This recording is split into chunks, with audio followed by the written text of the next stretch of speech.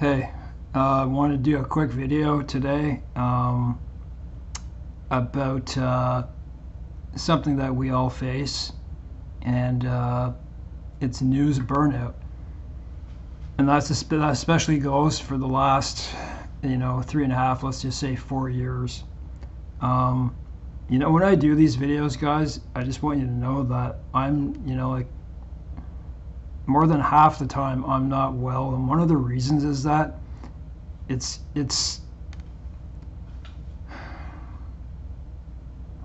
I'm doing this while I'm eating, so that's why I'm like the way I am right now. I just felt a need to explain. I'll get to the story. Um, when we had to get, when the virus came, right, and we had to get the shots and stuff like that, there was a lot of pressure where I am in Canada.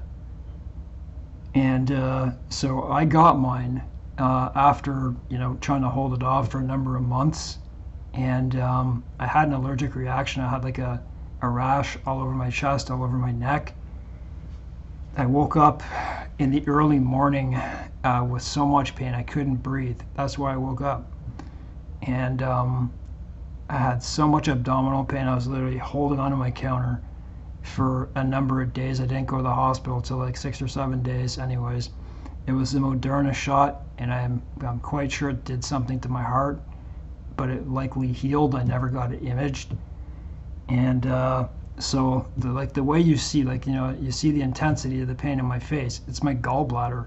I ended up with what they say is a rare gallbladder disorder. It's like 1 in 300,000 in men. It's about 8 times more common in women. So it's like it's 1 in 30,000 with women. It's about 1 in 280,000 in men. And so it happened. So when I press in my gallbladder, especially when I eat, I get gallbladder attacks, and I can't even push it in. And so I'm in a place where I already have a surgical scar on my abdomen, and and because of that surgical scar years ago, it did a lot of complications on the inside. And so I say rare gallbladders because it is, but the doctors I come across don't tend to know much about it, and they don't know what to do, and they're like, well, you're a low weight. We don't think maybe you should take it out, and it's a nightmare. It's called hyper gallbladder disorder, and it's like the feeling of having pancreatic cancer. Not all the time, episodic, but just like in general. I can't touch my gallbladder. It's like having a gallstone. So that's what I'm like when I'm doing these videos, just so you know. And the only way to stop it is to have it out.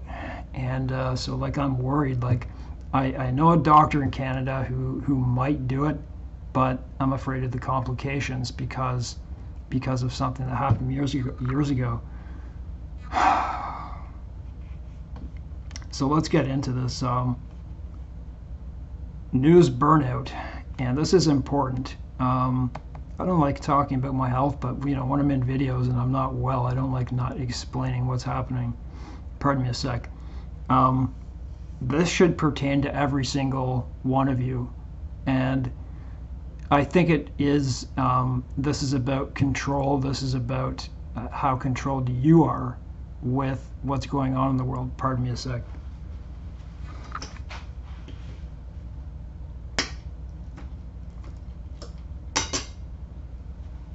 If I could get my gallbladder out and it would stop, because that is the only cure to this, and this gone, I would be feeling a lot better.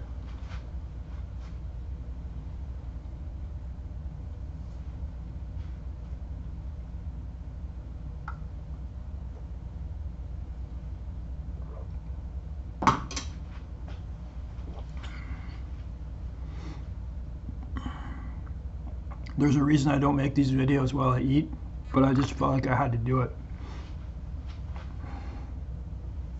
If you've had a gallbladder attack, say something in the comment section, because then this is permanent gallbladder attack. Okay, so if you're anything like me while working in my home or wherever you are, I tend to distract myself with music unless it's something that requires no sound for concentration. Oh yeah, I bought a new computer, by the way, so I can make videos like when I sit down, like one that you'll see. It's good for video editing. I had to buy a new computer. As the world around us changed so quickly, and I was coincidental, so I was learning the Bible before everything happened, but not by much. And what I mean is like the virus, and Ukraine. I wandered into many Christian YouTube channels, like the Watchman channels, and just the news itself. When the Ukraine war happened, I was almost glued to YouTube, the news and the Watchman channels, desperately waiting for the signs of Jesus Christ's return, which is understandable, right? Prophetic signs were occurring multiple times per day, and to be honest, it hasn't stopped, and we know it won't. I know and understand that we're in the final stages, however long that may be. So don't be like, like it's not going to be that long. Hey, listen, it could be 5 years. So I'm not going to be a person to give a date. I think that's irresponsible to do. You know it is. It's stupid to do that. You're giving false hope to people. So if you see any dates, I would skip them because it's just wrong. Nobody knows the day and the hour, and that verse is very simple to understand. And I know what you're going to say. You're going to say, but we know the season. And yes, we do know the season, but season can be 10 years, right? A season could be, it's just the season. Remember how long, a day to us is like 1,000 years to Christ, right? To God. So many signs, one after the other. When I'm about to leave my home now, compared to before, I usually I'll turn on I don't know, maybe some type of news channel to do with Christian, right? Because they tend to give a lot of good news, up to date. So I might listen to, say, as I'm heading out the door, like 5 minutes of it, and when I come back, I'll do the same.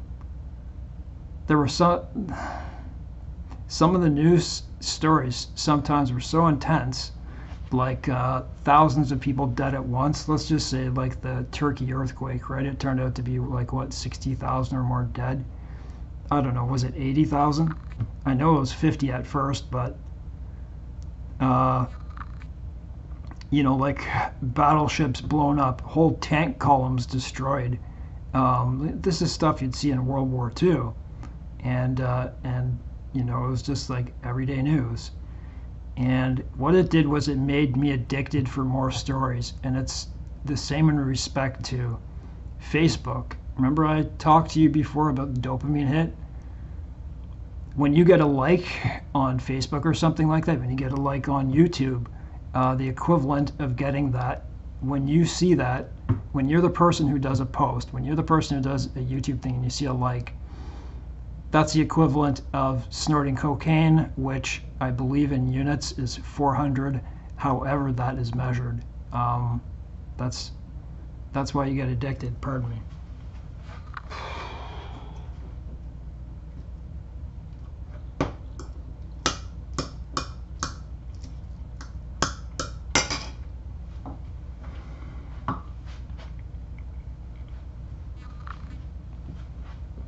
I'm dealing with a gallbladder disorder that just isn't seen in practice. Well, I got something called a HIDA scan, and I had to sit on a table for 2 hours without moving at all, or it fails. And the radiologist didn't even know what it was, and I had to question him. I diagnosed myself because I looked it up, and I confronted him, and then he said, "Yes, you're right," and they. In where I live in Canada, here in Ottawa, they made my case an example. For the next, just in case a radiologist ever sees that number again. It was called ejection fraction, not of your heart, of your gallbladder, and it was at 93%. which is very high.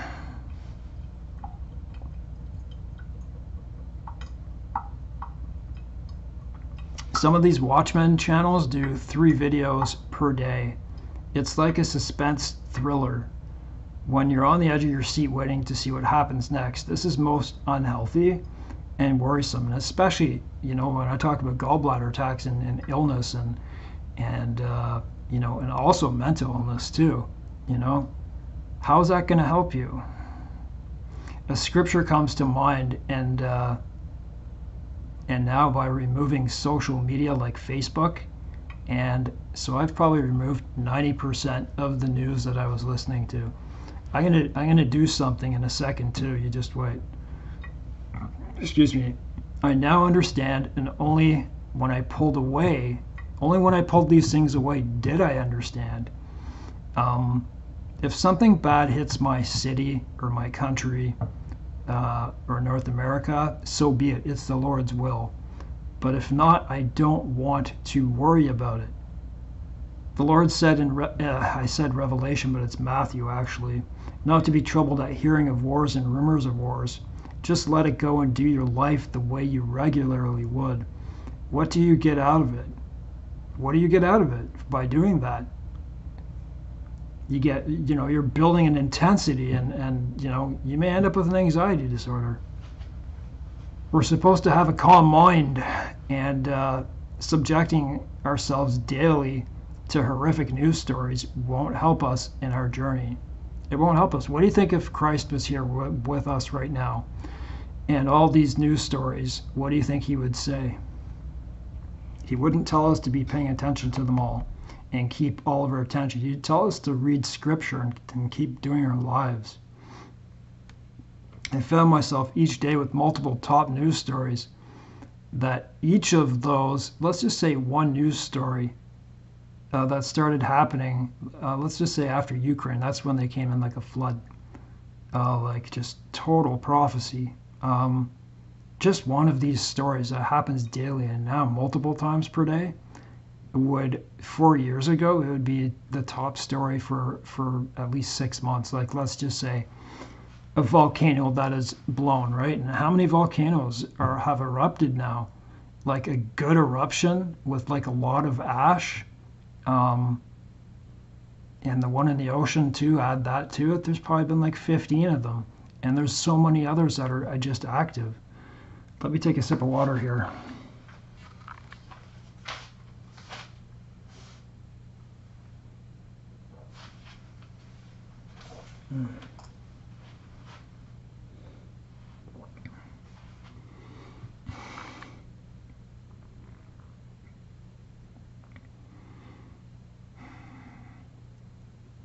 I want my gallbladder out badly. I'd be doing so much better. I deal with the episodes and stuff like that, and generally, like when I'm at my best, I cannot put I won't put my hand in there. It's that bad. I just have to learn to live with it. I visit my dad's often enough, and I would bring some of these stories to mind. So I go over there, and only to aggravate maybe him, maybe my brothers, or whoever it was I was talking to. So I just like learned to keep it to myself. Unless it was like a really, really big story. Let's be honest, there's a lot of them. Yes, we absolutely need to know some of the news stories, but not to the detriment of our mental health and others. You know what I thought? Can you imagine, since the virus, but especially, things got really bad, inflation, all this and that, after, when the Ukraine war started. And by the way, I just wanted to fit this in. You hear about oil prices going up all the time. I just want you to understand this. You know where fluctuations come from? Like, let's just say before everything that's happening now. Like, let's just say before 4 years ago, and now too.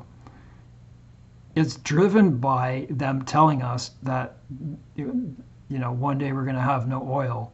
That's a lie, okay? I just want you to know that. The earth is constantly making oil, we will never, ever, ever run out of oil. I don't care what you say. I know that's the truth. They will never run out of oil. Let's just take my country, Canada. We're the third top oil. We have the most proven reserves, and we haven't even touched anything in the Arctic. And there's a lot there. Canada alone could fuel the entire world for decades. And I just know, by God, God is the one who just, there's a process going on. It's just God.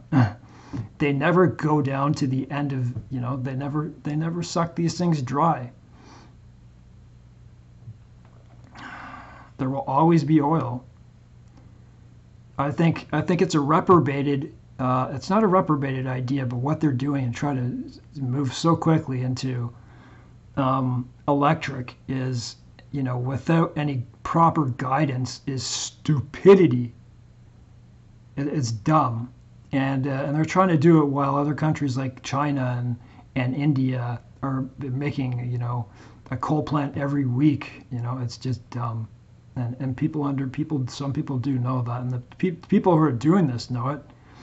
Anyways,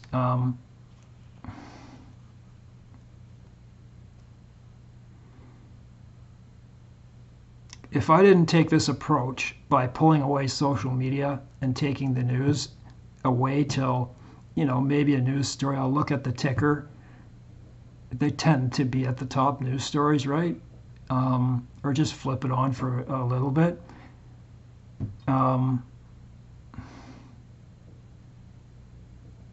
If I didn't do these things, I wouldn't understand, and either will you.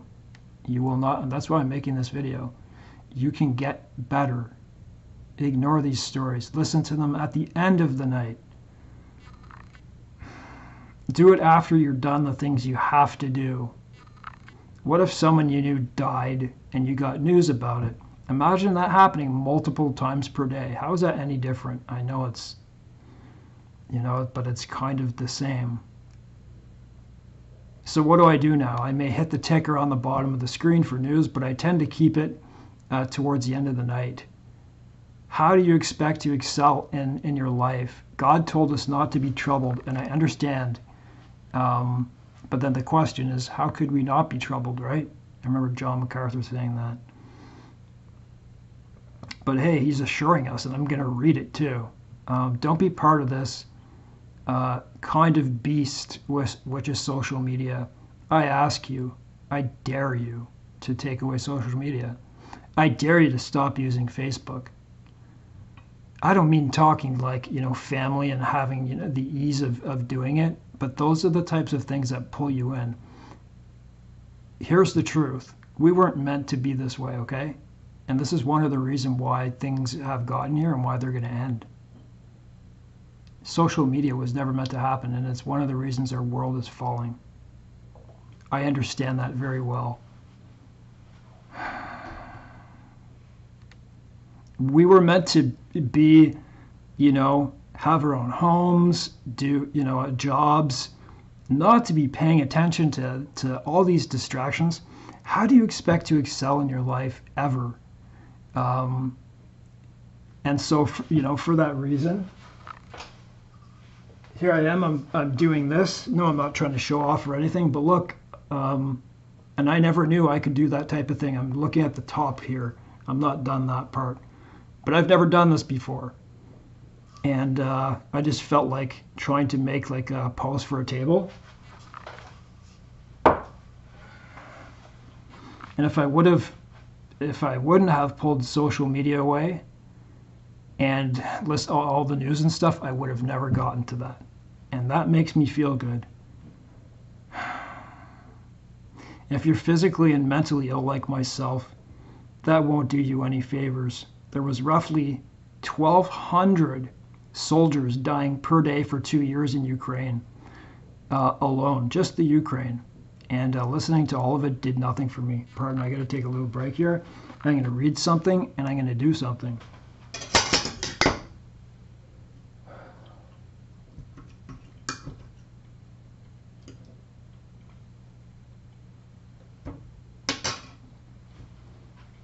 I bought a new computer. I don't have it yet.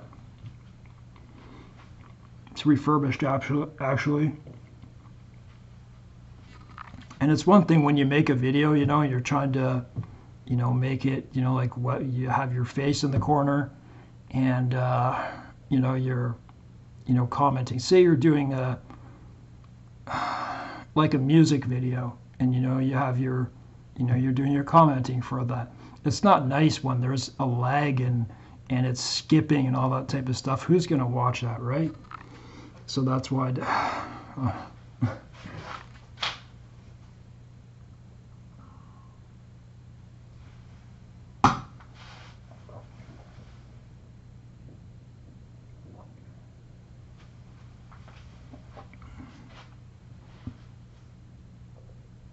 This is a gallbladder attack.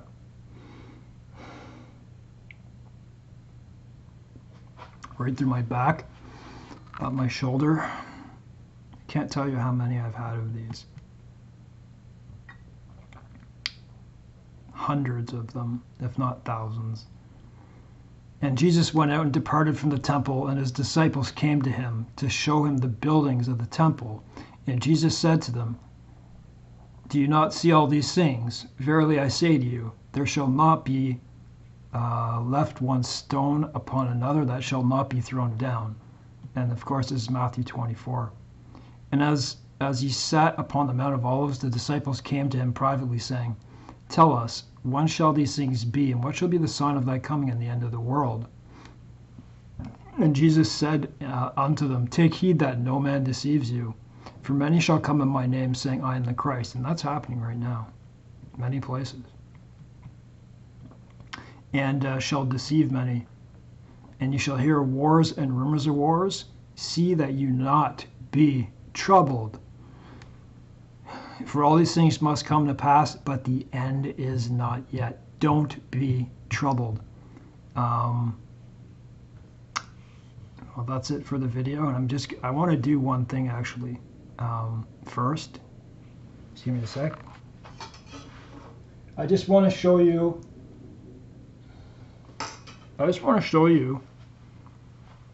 the way the news is, okay? And my news ticker on this one, this is a different computer. Remember my other one got locked out, and I just shut that one down. I'm back in, but this one's much quicker. The news tickers are different. I found the news ticker on that one had worse stories. Don't ask me how, it just did. Let's take a look at this and see what the news stories are. Okay, so I'm on it.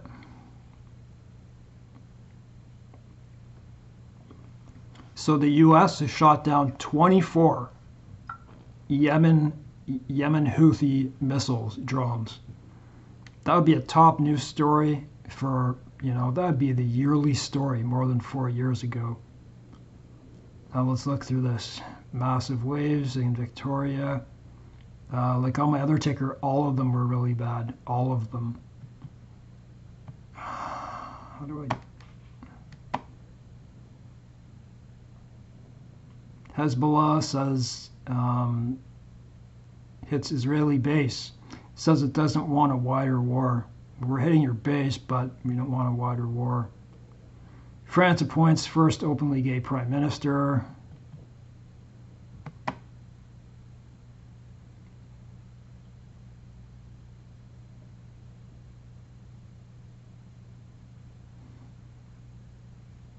Yeah, see, every story was bad on the other one. I can't even move the story.